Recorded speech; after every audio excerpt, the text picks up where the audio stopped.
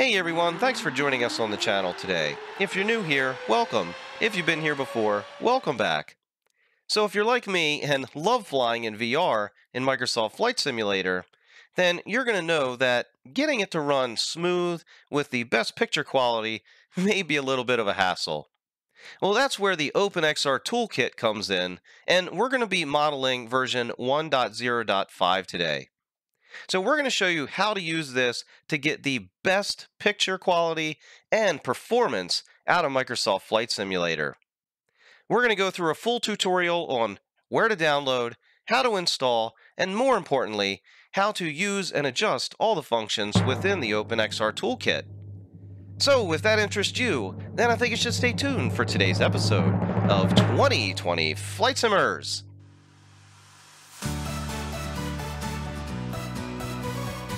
Alright, welcome back everyone. So let's dive right into this today, but I do want to start off by saying that this video is completely time-stamped, so if you already have the OpenXr ToolKit, go down below, check out the timestamp section. You can skip to whatever part that you would like. For everyone else, we're going to go through the full download tutorial and show you where to get this and how to install it first. So if this video does help you out today, be sure to go down below and hit that subscribe, tick the little bell, and smash that thumbs up button. While you're down there, links for all of the downloads will be in the description, so be sure to check those out as well. So when you click on the download link, it will open you up to the OpenXr ToolKit main page. Over here on the left, we have a bunch of different menus that can help with troubleshooting, roadmaps, changelogs, and other various features, as well as some good documentation for the FS2020. Once you're done reviewing all of that, you can come over here to the Quick Start menu, and it will put you back to this main setup page. Again, this has a bunch of good information on it. You can scroll through that and check it out. I highly recommend that you do. Now, while we're going through this, if anybody has any questions, please post those down below in the comments section, and I'll try to get back to you as soon as possible. So the first thing that we want to do is click on the Download Latest Version button. When we do, that download will populate in our web browser toolbar, and we're going to allow that to finish. When it does, we can just go ahead and left click on that to open it up. And when we do, you're going to get a Windows Protected Your PC pop-up. That's okay, just hit the More Info button and then Run Anyway. If you have previously installed the OpenXr ToolKit and are updating to a newer version, I highly recommend you to remove the old OpenXr ToolKit first. So in my situation, I currently have the OpenXr ToolKit, so we're just going to hit the remove button and then finish, and it will completely remove that out of our system. Once that has finished, we can go ahead and hit the close button. Now we are all set to start with the new download. You can either hit the download latest again and it will populate back in your web browser, or you can go to your contents manager and open up the location of the download file. So I'm just going to click on that one more time, hit More Info, and then hit the Run Anyway icon. Next, we just need to walk through the menus here by clicking on the Next button at the bottom, and it will go ahead and install the OpenXr ToolKit for us on our PC. Once that is finished, we can go ahead and hit the Close button on that, and we are all set to go with that portion. As well as the website, we're all finished with that, so we can either close or minimize that. Now, once we have finished the download and install, you're going to notice a new icon that's going to appear on your desktop. At this point, we can go ahead and double-click on the OpenXr ToolKit companion application, and then hit the Yes. Once we have this open, at the very top of the OpenXr ToolKit, we're going to see here highlighted in green that the OpenXr ToolKit Beta version 3 is active. So that's a good sign, lets us know everything is running in the background. Next, let's run through all of the different features of this application. The first option here we have is to disable the OpenXr ToolKit completely.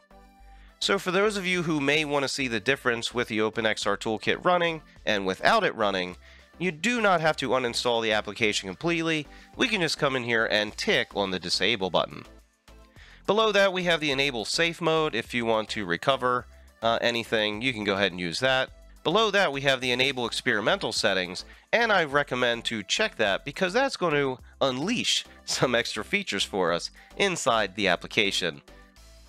Below that, we have the Enable Screenshot, and this is pretty cool because we can take screenshots right within the OpenXr ToolKit, and it may help out while we're in VR. And then below that, we have the in-headset menu visibility. Now this is going to be very helpful if you're using a very wide field of view headset. When you open the menu in VR mode, you may have an issue trying to get both eyes to sync up in a very wide field of view headset. So it may be in your best interest to either choose right or left eye. But you want to make sure that you do that before you open up the sim, so here's where you would do that. Below that, we can set up all of our hotkeys for operating the menu system within the OpenXr ToolKit. I leave all mine as default, and as you can see here, we can change each of these. All you have to do is hit the drop down and choose the key that you would like to bind to. The modifiers are below, and we can either choose Control or the Alt key, and I leave it under the Control key. What that means for you is to use any of the hotkeys here, F1, F2, or F3, we must first press the Control key followed by that F1, F2, or F3 to use it within the menus. We'll get into that a little bit later. Below that, we have the log file as well as the screenshot folder. And down here in the lower right hand corner, probably the most important, is to check for a newer version. When we click on this, it's going to open up a web page, and here we can check for the next version if there is one, and we can just verify it or cross-check it with the version we have here at the top. Once you have all your settings set correct, we can go ahead and close out of that, and we are pretty much done with the OpenXr ToolKit companion. Now, before we open up Microsoft Flight Simulator, I know people want to jump right into it. There's a couple extra settings that we need to make sure of before we open the sim. Now, those are either going to be in the OpenXr tools for Windows Mixed Reality, or if you're a Steam VR user, it's going to be in your Steam VR settings. So let's go through some of these right now. In the Windows Mixed Reality, there's a couple things that we want to make sure that you have set correctly here. Oh, and by the way, if you do not have the OpenXr tools for Windows Mixed Reality, all you need to do is to go down to your lower left-hand corner, click on the Start, go over to the Microsoft Store, and then just type in OpenXr. When you do, you're going to see the OpenXr tools for Windows Mixed Reality come up. Just left-click on that, and then you can hit the Install button. Now, as you see, I have an update here for that, so make sure that you're updating this regularly. Now let's go through some of the settings that you're going to need to make sure are correct in your OpenXr tools for Windows Mixed Reality. First, I want to make sure that the Use Latest Preview for OpenXr Runtime is ticked on. And then underneath of that is probably the most important with the render settings. You can either do it one of two ways, either leave this off, or you can hit Custom Render Scale and choose 100%. It's very important that you choose 100% because we're going to adjust all of our scaling now within the sim using the OpenXr ToolKit. Below that, we have motion reprojection, and for this part of it, while you're still trying to dial in settings, I recommend to leave any motion reprojection or motion smoothing off. Once you get all your settings dialed in, then you can come back in and turn on motion reprojection if you wish to. But you may find that the sim is now running smooth enough that you don't need to use any motion reprojection. Alright, so now that we've gone over Windows Mixed Reality, let's jump over here to Steam VR settings and talk about these for a second. These settings can be adjusted in your General tab, and we just want to make sure again that motion smoothing is turned off and that the resolution per eye is set to 100%. Again, you can set it to auto, but if you want to make sure that everything is set correctly, just put it to custom, set it to 100%, and we are set to go. Perfect, so now that we've got your Steam VR settings and the Windows Mixed Reality settings set up properly, now at this point, we can open up Microsoft Flight Simulator. So let's get that going, and I'll meet everybody back inside the sim. Welcome back, everyone. We are now inside of Microsoft Flight Simulator, and I've kind of got it set up a little bit weird. So I've got my mirror image over here on the right, and I've got the regular image over here on the left. So this is what you would see if you took your headset off and you were just looking at your screen. You would see that. But there's a reason for that, and I just want to keep the mirror image up here on the right here. Alright, so to open up the OpenXr ToolKit, we're going to hit the Control and F2 key on our keyboard. Once that opens, you're going to notice that we have a couple different menu options here at the very top. We have Performance, Appearance, Inputs, and Menu. We're going to go through each one of these individually, starting with the Performance tab. To move up and down, again, you're going to use the Control and either F1, F2, or F3 keys to move around. Instructions are at the bottom of the menu. So we're going to hit the Control and F2 key, and the first option we have here is the overlay. Now, of course, this is pretty self-explanatory. If you turn that on, you can see we have an FPS overlay that just showed up on our screen. Now, this is going to be very handy if you're going to be trying to mess around with settings to get the very best FPS and quality smoothness of the picture while you're adjusting everything. But once you're done adjusting everything, it is recommended to turn the FPS off. And the reason for that is they have said in previous revisions that the FPS counter can hit on your performance just a bit, so just to be on the safe side, turn it off when you don't need it. So underneath of the overlay is the upscaling option. And that's pretty much the whole point of the OpenXr ToolKit, is so that we can scale the image down and then upscale it back to our headset resolution. This is what's going to allow us to have all of our render resolution set to 100%. So let's go through this real quick and show you how to set this up for your needs. To turn this on, we're going to either move it over to NIS or FSR. NIS is the NVIDIA scaling tool. The FSR is the AMD version of the scaling tool. Now, don't get this confused that you have to use the NIS with NVIDIA and the FSR with AMD. You can switch this around and use whichever works best for your system. In my case, I'm using a 3080 Ti with an Intel i9 processor, and for me, the NIS scaling works the best. Below that, we have what's called anamorphic scaling. So we're going to get into that in just a second. If we take a look at the menu underneath of the anamorphic scaling, the size menu, we see here that we have a pixel size of 3160 by 3088. If we change this size, it will change the size on a linear scale to where they're both changing at the same rate. So what the anamorphic scaling is going to do is give us a little bit more control of the pixel size. So if we turn this on, we are now able to adjust the pixel width as well as the pixel height. For some people, this may be a great option, but for me, I like to just leave this in the off position. So let's move back down underneath of the anamorphic scaling, and let's go back to the size scaling just one more time. So now, what size do you want to scale this to? Well, let's talk about that real quick. If you were to spawn into the sim at whichever airport that you'd like, and at 100% resolution, what kind of performance do you get? Do you have low FPS? Do you have a lot of stuttering? Or do you have a lot of lag in that picture?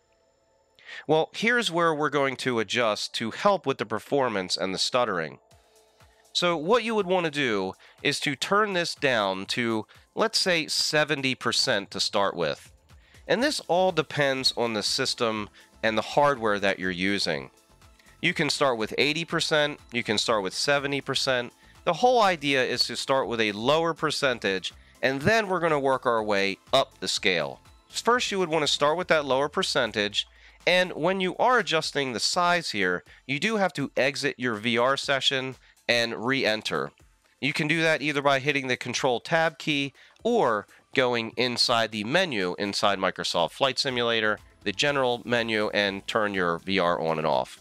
So once you exit your VR session and enter back in, you will now be able to check and see the performance that you're getting inside the sim. If your performance has gotten a lot better now, and you don't have the stuttering or any of that, don't worry about the picture quality just yet. Let's worry about performance first. So the next thing we want to do, if you've got good performance, is to now start increasing the percentage here. So what I recommend to do is, of course, start at an airport that gives you probably one of the poorest performances and use that as a baseline. So this way, you know that if you're getting good performance there, you'll get good performance everywhere else. Maybe start increasing the size 5% each time. You're going to exit your VR session, re-enter your VR session, and again, check and see the performance that you're getting. You're going to continually do this all the way up into a point to where you're going to now start to induce stutters, lag, and different performance issues. Once you get to that point, we can then come in here and back it off about 5 or 10%. Start with 5 and see what that does. Then you can load back into your VR session and check the performance that you're getting inside the sim. If your performance is adequate, then we are all set to go to move to the next step. Here's where we're going to adjust the picture to get better picture quality and clarity through the headset. So we're going to move down to the sharpness setting here, and this is where we're going to be able to introduce some sharpening effects to our image quality to help make it a little bit more clearer coming through our headset. Again, you're going to start with the lowest setting here, and we're going to continually work up. So once you've increased that sharpening up to a point to where you start introducing some artifacting around your gauges or the trees or anything, once you start noticing that, then you just want to back that sharpening off, maybe 5 or 10% again. The one thing with the sharpening is you do not have to exit your VR session when you're adjusting this. We can move on to the next item, which is the MIP map bias. And all quite honestly, I have no idea what this is. So if you do, leave a comment down below in the comments section and let me know what MIP map bias means. If you are using a headset that is a mixed reality headset like the HP Reverb G2, this allows us to lock the motion reprojection at a particular frame rate. So what this is going to allow us to do, if you are using motion reprojection, you're able to adjust the motion reprojection FPS. So it will no longer be up to the OpenXr mixed reality to decide on what FPS it's going to be using. You can come in here and select 45, 30, or 22.5. Just keep in mind that if you select 30 FPS and you're only getting 25 FPS, that locking it at 30 is not going to give you 30 FPS. Below that is probably one of the other highlights of this toolkit, which is the fixed foveated rendering. This is the reason why I wanted to set the screen up like this, so you can get a better idea and understanding of what fixed foveated rendering is going to do. When we go down there, we have two different options. We can either pick preset or we can choose custom on the right. I prefer to choose custom because I'm able to customize everything that I want with my fixed foveated rendering. So one thing you're going to notice over on the left here is you're going to see those fixed foveated rendering rings. So I'm going to make it a little more predominant here by just adjusting. Okay, so now I've adjusted some of my resolutions here so that we can better identify the ring position over on the left. Again, what you're seeing on the left-hand side of the screen is what you would see if you take your headset off. This is also going to add a great performance increase when we are able to adjust the resolution down in certain parts of the image, especially when we can't actually get full definition out of the headset anyway when we're looking at certain parts of the lens. For instance, everyone knows that if you look straight ahead in our headset, we have a sweet spot, and that's going to give us the clearest picture of all. If you look anywhere else around that lens, the image can start to distort and get a little bit blurry looking. So that means that we don't really have to have our GPU rendering those areas that we can't really see in high def anyway. It will then prevent them from rendering that in high def and thus saving a little bit of performance. Alright, so let's take a look at the image over here on the left, and we can clearly see the ring sizes within this picture. We have the inner ring here, and we have our middle ring here, and then the outer ring is right over here. And you can see the clear difference here, the line for where they separate. So now that you understand the premise behind the rings and allowing for more performance by decreasing the resolution, now I want to show you how to set up each of these ring sizes for your particular headset. At this point, what we can do is initially set some of these to what I have here, and then we're going to go through and set these up a little bit more specifically in here in a second. So just go ahead and set your inner ring to 60, your resolution to an 1/8, your outer ring to 80, and the outer resolution to a 1/16. So once we got that done, if you have your headset off, you can put your headset back on at this point. So now that your headset is on, look straight ahead and your image should be pretty clear. Now that's because you're looking right in the center of the sweet spot. Now what I want you to do is start to look around with your eyes, but keep your head steady. So I want you to look up, to the left, down, and to the right. And I want you to do that until the point where you start seeing some distortion start to happen in the image, where the image starts to get blurry for you. For instance, if we look over here on the left, if I'm looking up towards the top of the menu and I start seeing the image start to get blurry here, or I'm looking at the bottom of the menu and I'm starting to see it get blurry down here, well, that tells me that I do not need all this extra area here to be in high definition quality. Same thing down here. I don't need all of this area to be in high definition quality because when I look through the headset, it doesn't give me that visual clarity anyway, just because of the way the lenses are. So now what we want to do is open up the XR ToolKit and we can adjust that inner ring size accordingly. So you can either decrease that size, and you can see that ring moving over here on the left, or we can increase that size. Now, I'm not sure if you can see this, but if we look at the writing right here where it says flight mode, as I'm decreasing this, you can see the image start to degrade. So depending on when you were looking around in your headset, where the image started getting blurry, you can reduce the inner ring size down to about where it was getting blurry when you were looking through your headset the first time. So once we get to that point, then you can stop there and we can move to the next. The middle resolution I always like to keep on half resolution, and the reason for that is because I usually keep my inner ring narrowed down. So half resolution will probably be the best for me because I'll still be able to get the same visual quality as I normally would have with 100% resolution, just because the lenses don't permit me to see that type of high resolution. I hope that makes some sense, and if anybody has any questions along the way, please post those down below in the comments. Next is your outer ring size. The outer ring size I like to keep at either 1/16 resolution, or I'll keep at 1/8 resolution. Most of the time, 1/8 is going to be the best for me. Now what you need to do is to put your headset back on and look straight ahead. Now you may notice that you're having some artifacting around either the outside edges of your headset, or you could have some artifacting around that second ring of your headset. So if you are getting artifacting on any of the rings, that tells you that the resolution is just not high enough in that area to give you a good image. Alright, so we need to fix that. And to fix that, we just need to come back over here to our settings and we can adjust things accordingly.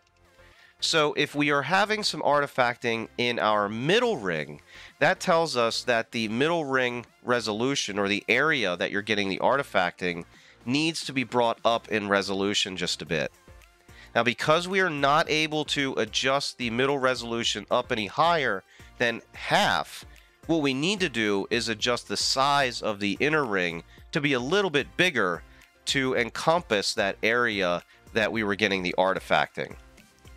So we would just go up a little bit on the inner ring size until we see that artifacting go away. Once that has occurred, then you can stop increasing the size of the inner ring. Now we want to adjust the size of our outer ring. Again, this is going to be on the very outside edges of our headset.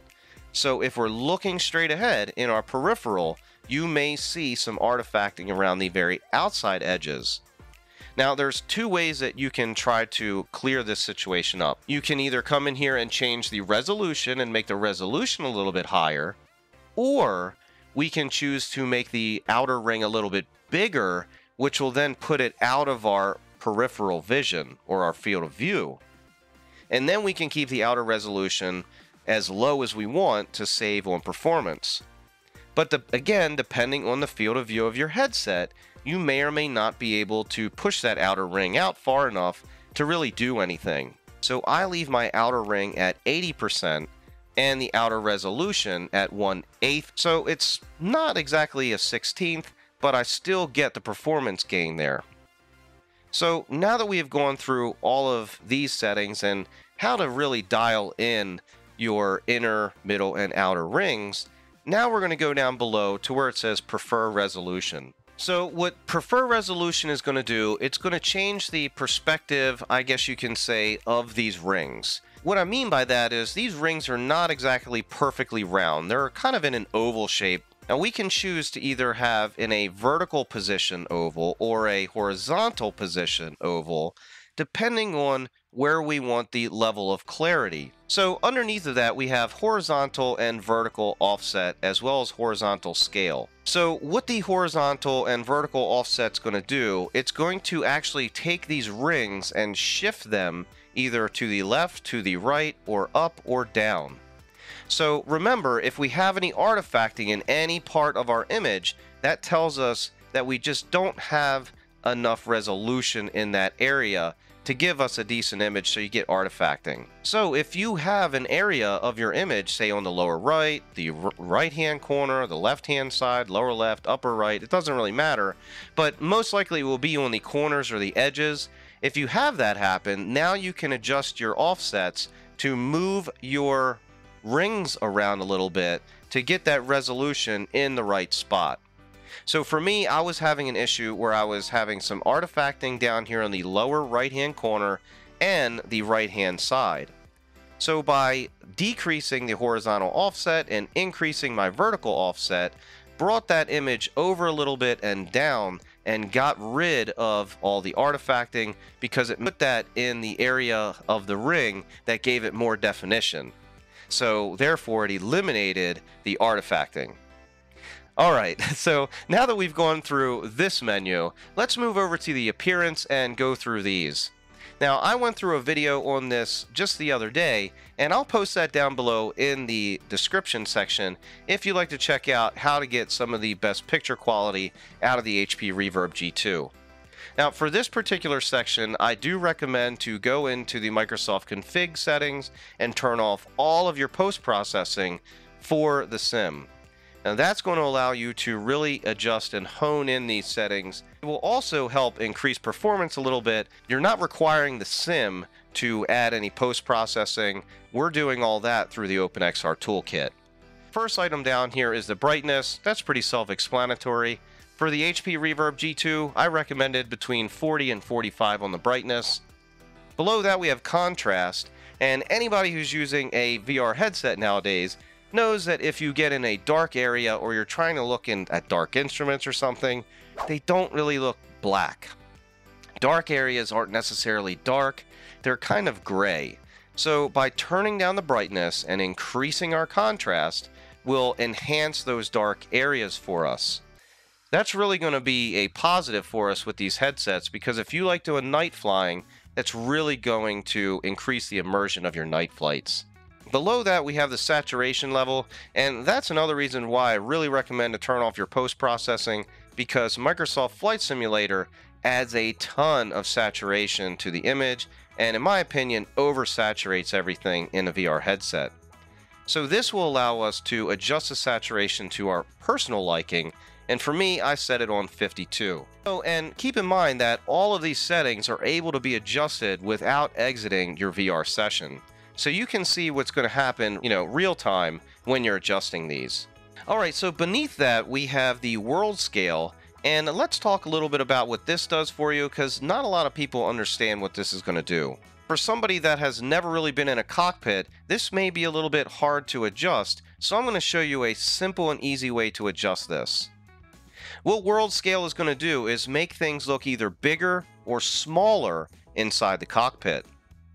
So for somebody that's never sat inside of a cockpit before, the best way that I could tell you to adjust this is to use your seat as a guide. So what you would want to do is to put on your headset, get in the cockpit, sit in the seat, and then look down at your seat in the headset and remove the headset and take a look and see if your body matches up with the seat inside the cockpit when you put your headset on. Most likely, your body is going to be bigger than the seat that you're sitting inside the cockpit. So that's where we can go for the world scale, and we can adjust this to make it a little bit bigger. So if we go up in value, it is going to increase the size of the cockpit. So what I recommend to do, again, is just to continually increase the world scale by doing what I told you, by looking down at your seat, removing your headset, putting it back on, and just seeing if your physical body lines up in relation to the virtual world inside of your headset.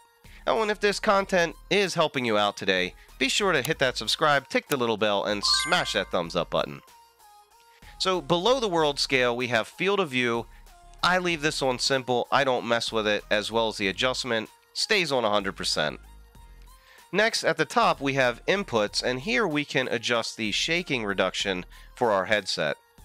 If you're using a valve index or something that's using base station tracking, this in particular is not too important to me.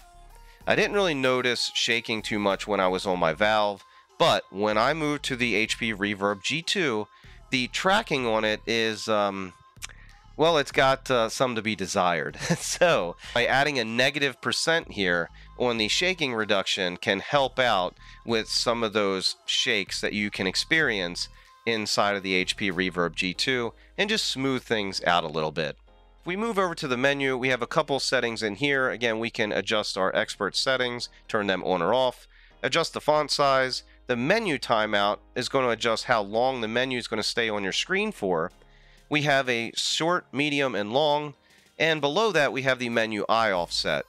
What this is going to do is change the offset of the menu for the OpenXr ToolKit in each eye. So if they're off a little bit, you can adjust them to mesh them up so it looks like one image and not a double image. And if for some reason you really screw things up, you can go down and hit the restore defaults and it will change everything back to the way it was as normal. Just keep in mind when you do that, all of these settings here in the performance are going to be lost. Oh no! So make sure you take a screenshot, a picture, or write it down because you don't want to have to go through all that over again. Alright, so I think that's going to just about finish us up for today's video. Thanks everybody for joining us here on the channel. If you have any questions, post those down below in the comments section. And if you haven't done so, hit that subscribe, tick the little bell, and smash on that thumbs up button. To all my Flight Simmer friends around the world, keep the blue side up, and we will see everybody on the next one. Thanks for watching.